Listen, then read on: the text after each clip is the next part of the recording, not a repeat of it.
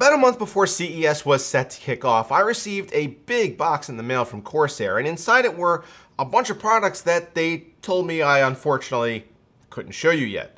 Well, of course, it pained me to not even post anything about them on social media. It actually was kind of a blessing in disguise. The time that I've had with this keyboard and these 3 mice has allowed me to use each of them in real-world scenarios for about a week or so at a time without feeling the pressure to publish before now. That length of exposure to a product is not often afforded a reviewer before we have to put pen to paper, or I suppose finger to keyboard if we're being realistic. Having used each of these for a significant period, I feel that I am ready to render a verdict on them and let you know right now.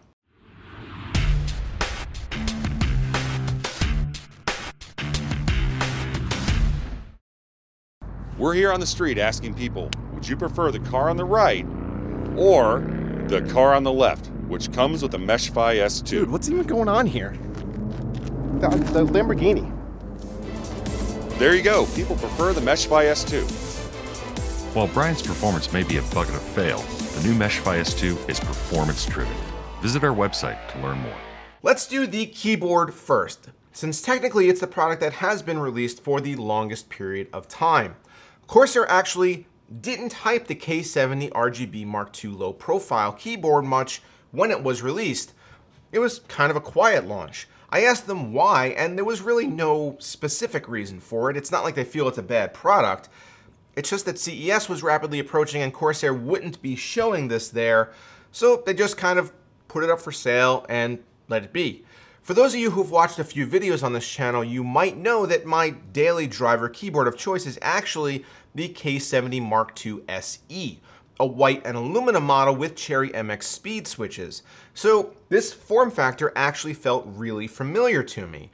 The low-profile version occupies the same footprint and has the same 104 key layout. While there are no macro switches on board, I actually prefer it this way as I don't play any games that need a series of key bindings, and my Adobe Premiere macros are handled by my Elgato Stream Deck. As the name implies, the differences here are in the height and positioning of the keyboard keys themselves. The standard K70 is 40 millimeters tall, while the Low Pro is 29 millimeters tall. Corsair says that this allows you to bring your palms closer to parallel with your desk, which is a more natural position if you're sitting with proper posture, which I hardly ever do. While this may be true, to be honest, I felt a little weird about typing on a totally flat keyboard, and I prefer a little tilt action, but maybe that's just what I've become accustomed to. The biggest amount of cool points that the low-profile K70 scores is with the inclusion of Cherry low-profile red or speed switches. You'll notice that the keycaps are different, and that's because these switches themselves don't just have a short travel distance, but they're physically much smaller. By comparison, the low-profile reds have a 1.2 millimeter actuation distance and 3.2 millimeter total travel, versus 2 and 4 millimeters for the normal Cherry reds. The low-profile speeds are even shallower. This helps not only with quicker actions during gaming, but also less finger and hand fatigue while typing. Although generally I don't experience this, in my week or so of usage, I definitely noticed a difference between the feel of this keyboard versus my standard K70. It took a bit to get used to because I was kind of badly bottoming out the keystrokes at first, but once you adjust to the shorter travel distance, the keyboard becomes really nice to type on. Here's a quick sound capture versus Cherry Reds.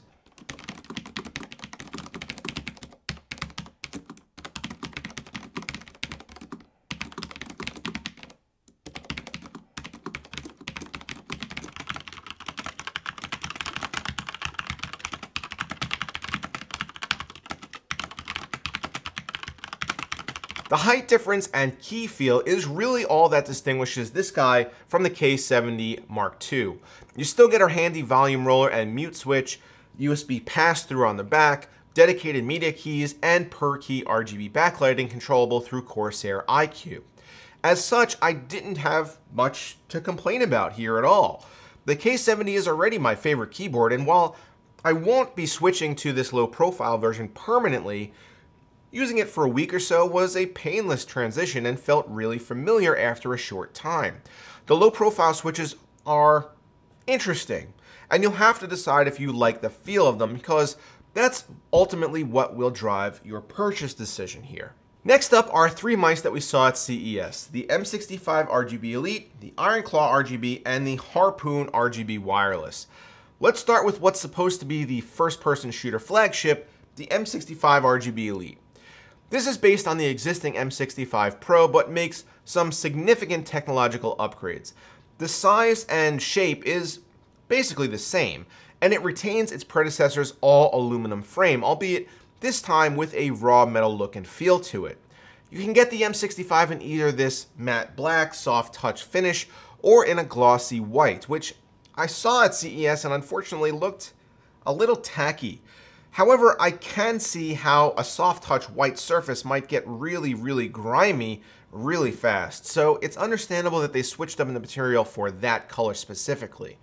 The forward and back buttons have been significantly enlarged to make them easier to find and press, and the sniper button has been slightly repositioned to abut them. This is designed for claw grippers, and as I am not one of those people, I did have some issues with the button placement and contouring. I didn't find the M65 to be particularly comfortable, but as with many peripherals, your mileage may vary. If you have a different grip than I do, or maybe even just slightly smaller hands, you might find the M65 to be perfect. Now, just because it wasn't the most comfortable mouse didn't mean that it wasn't functionally excellent.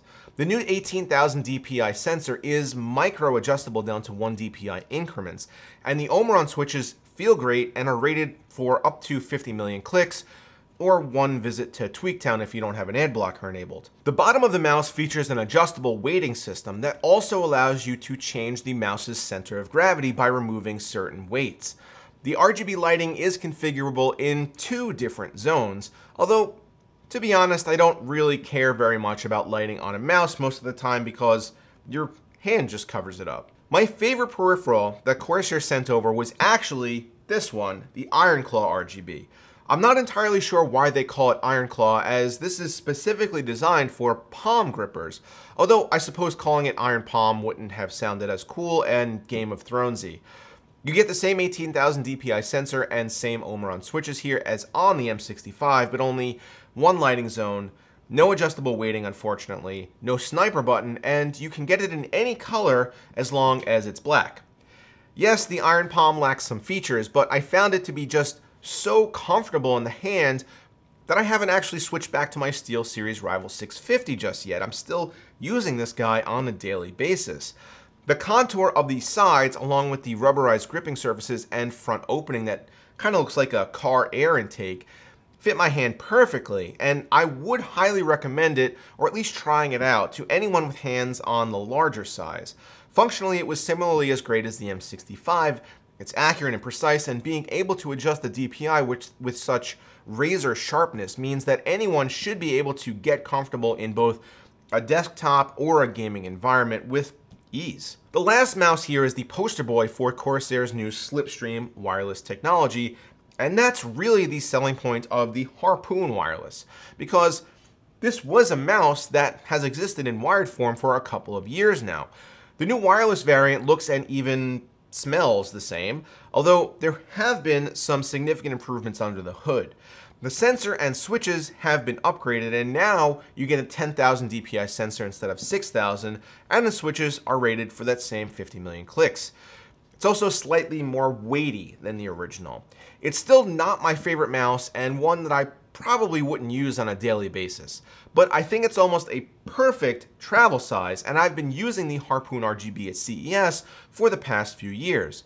The real magic comes with the extended battery life and better wireless connectivity.